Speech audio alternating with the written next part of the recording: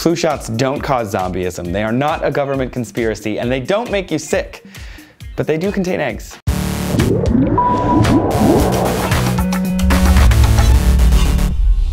Howdy, Trace here for DNews, and stop saying that the flu vaccine is going to cause zombification. It's not. Just stop. Don't. No, just stop. The flu is caused by a family of influenza viruses that infect humans every season. Year over year, the virus adapts, it changes, and different strains become stronger than others, which is why we have to keep getting vaccinated every year. The CDC says between 3,000 and 49,000 people in the US alone will die from influenza. That's a big range, CDC. There are all sorts of cockamamie theories around the flu vaccine, but there is one that is definitely false, and that is the flu vaccine will make you sick. It will not make you sick. There are tons of studies showing that it will not. Let me explain. No, there is too much. Let me sum up.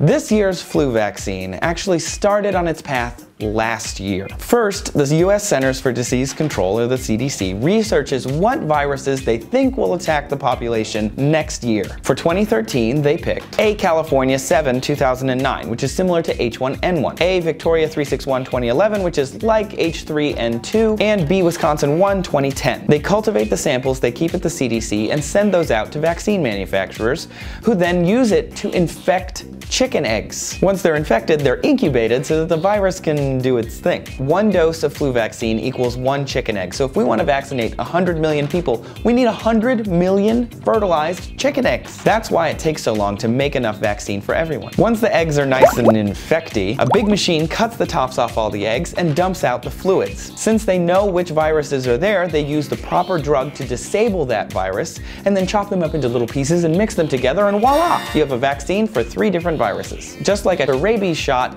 these disabled viruses are injected into your body so that your body gets kind of a preview of what's to come. Then it can create antibodies, and when the real virus shows up, bang, zoom, we'll be able to fight it. That being said, it takes a couple of weeks for your immune system to create enough antibodies to fight off an infection. So you can get sick even after you've been injected. It takes 1 to 4 days for the influenza virus to infect a cell and then start copying itself enough times to mount an attack.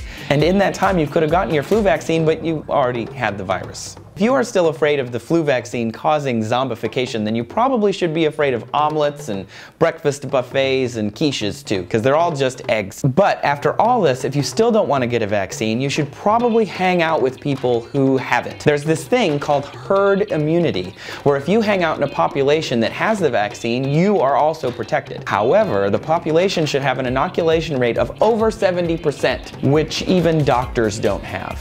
So good luck finding one, and also there are even no guarantees with this method. I'm not trying to give out any medical advice whatsoever, but I did get my flu vaccine this year, and that's good because the CDC says the H2N3 strain that's supposed to go around is particularly nasty. We know this because back in 2003, 2004, it was also around and also particularly nasty. Did you get a flu vaccine? Are you going to get a flu vaccine? Let us know down in the comments why and or why not.